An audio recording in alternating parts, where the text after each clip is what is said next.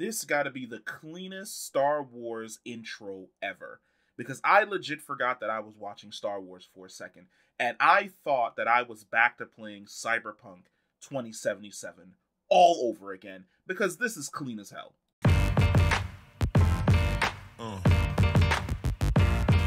Yeah. Yeah.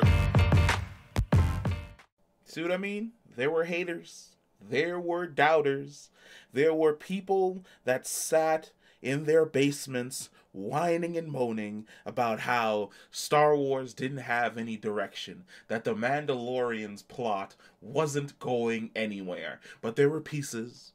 There were breadcrumbs. There were those of us that were dedicated and tuned in every single week, obsessing over every single minute detail that knew that we were building towards some dope shit. And that dope shit has arrived. Because you cannot tell me that Moff Gideon does not have the baddest intro drip of any Star Wars character outside of Darth Vader, because his intro where he's just chilling in his evil lair and he turns around and walks down that corridor that doesn't make sense, but I guess it's there for security purposes, with those guards standing at attention. I was like, first off, I need a hot toy of Moff Gideon. Second off, I need a hot toy of those guards because they look dope as hell.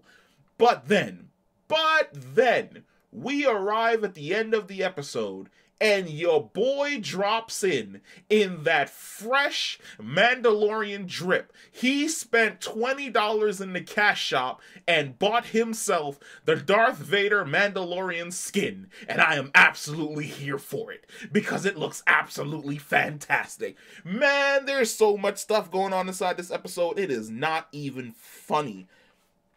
Just taking it off the top. The Imperial Shadow Council. Yes, we are building toward. So, a point of reference on the side.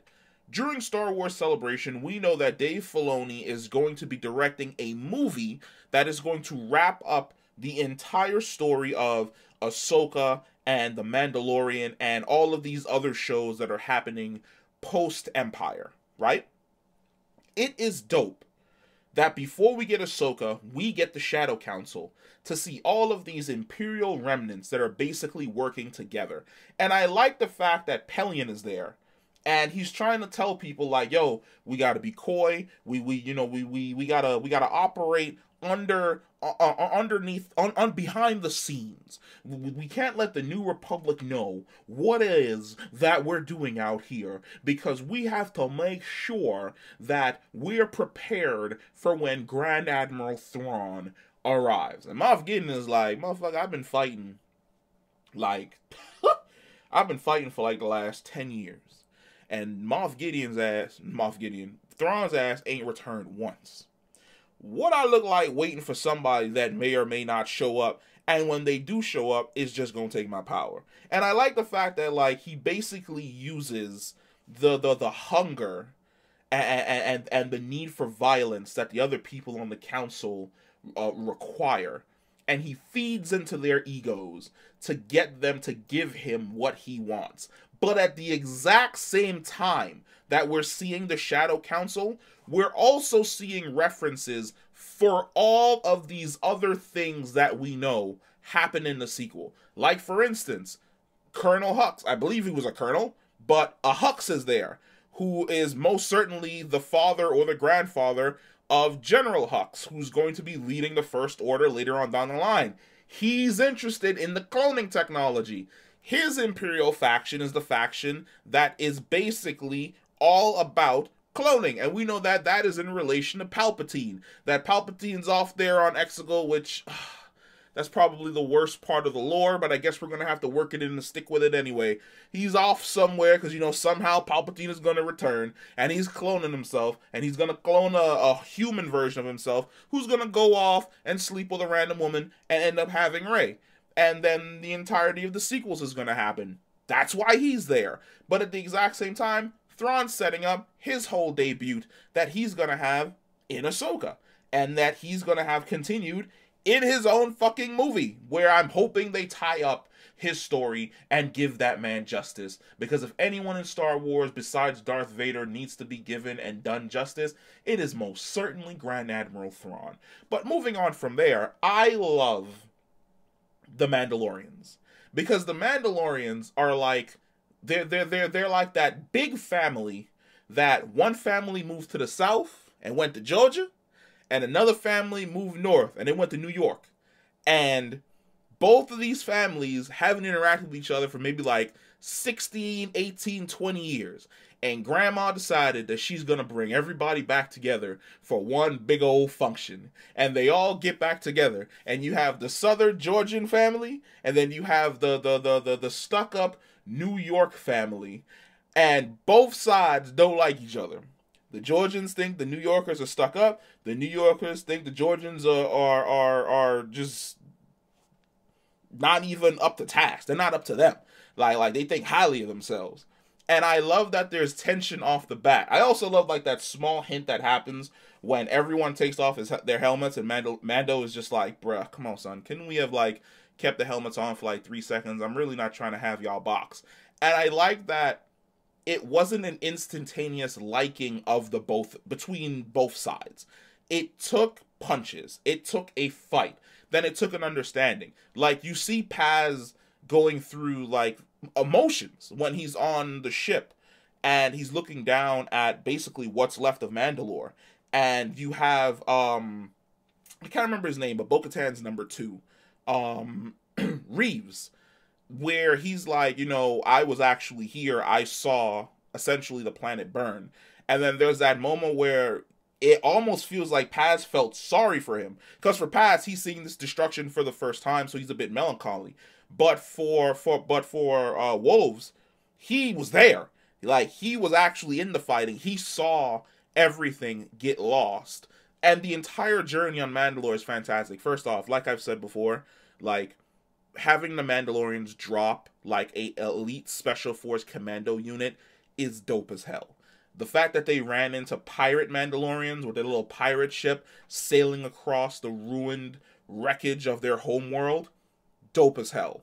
Absolutely love it. I love the fact that we get more backstory from Bo-Katan, answering the question as to how exactly Moff Gideon got the Darksaber, where she gave up. She surrendered.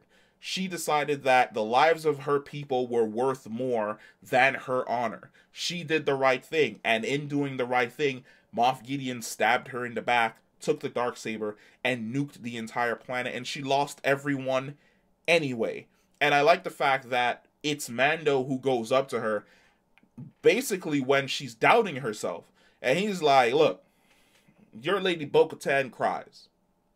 And I'm sworn to stay by your side until this mission is done. Until Mandalore is returned, until your honor is redeemed, until our people have a safe home. This is the way. And I'm like, damn. If only we could have a husband like Mando, who always has our back. That when we're in our dire straits, when we've lost all hope, he comes in, he pats us on the head, he tells us that it's gonna be okay, and then he says, this is the way, and we get right back down to fucking work. And if I thought that, like, that emotional thing wasn't going to be the most emotional thing that was going to happen, I was absolutely wrong. Because in came the Imperial Mandalorians. And I have to say, I give it to Moff Gideon that he looked around at the galaxy and he went, who are the most dangerous people in the galaxy? And he was like, space wizards and space knights. And he was like, okay, we're going to take both sides and we're going to mush them together, and I'm going to make something new that's more badass than both the wizards and the knights. And he created his new Imperial troopers, and they're fantastic. Oh, the Beskar armor. I love the fact that the Beskar armor requires them to fight each other, kind of like how John Wick was fighting the armored assassins in like the last 2 movies, where you have to shoot them in the joints or go for like the neck where there is no protection. Love it. Absolutely love it, because you're seeing like blaster bolts just ping off of each other's armor, and then they gotta run in and get just up close and personal with killing each other and getting everything done. And then if I thought that that wasn't gonna be badass, they gave my man Paz like the perfect send off for his character. Because when I was looking at the character, I was like, you know, I'm not really enjoying the character. He's constantly trying to like fight Mando. He has an attitude problem. But then this episode was like, oh my god, now that I think about it, this episode was like a major death flag for Paz, because he had so much character development in this episode. There's no way he wasn't gonna die. But at the exact same time, I like the fact that he allowed Bo to basically escape. He hit the button, he shut the doors, and he decided to hold his fucking line. And my man was a goddamn tank. He fought every single one of them hand to hand. His weapon ran out. He used that as a club. He ran up, snatched homeboy up, smashed him on the rock, threw the other two off the cliff. Absolutely fantastic. And then the second those freaking Praetorian guards walked around the corner, I was like, yeah, bruh, this ain't for you. This requires a Jedi. Someone get on the holo and call Luke Skywalker. Someone get on the holo and call Luke Skywalker. His ass has been on that planet. Ben Solo is not born yet. He has no apprentices in any way, shape, or form that he's training. There ain't no Padawans on that planet.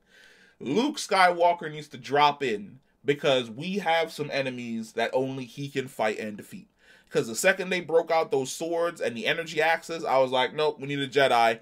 We need a fully trained Jedi. So you're either going to get Ahsoka or you're going to get Luke. Somebody got to show up to save my boy Mando, because once again, he has been captured, and it's either going to be a Jedi that saves him or Bo-Katan has to go save her husband. Something has to happen. But this episode was absolutely fantastic. I loved it. I loved it from start to finish. This is, as I said before, The Mandalorian is top tier Star Wars.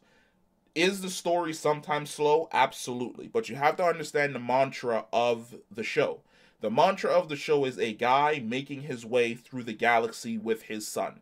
And he just ends up being roped into a bunch of bullshit. It sticks to its guns. And it doesn't deviate from that formula in any way, shape, or form. And I appreciate that. I like the stories that are being told. I enjoyed this episode. I thought this episode was dope as hell. Let me know what you think about this episode. Comment down below. And I will catch you in the next one. Peace.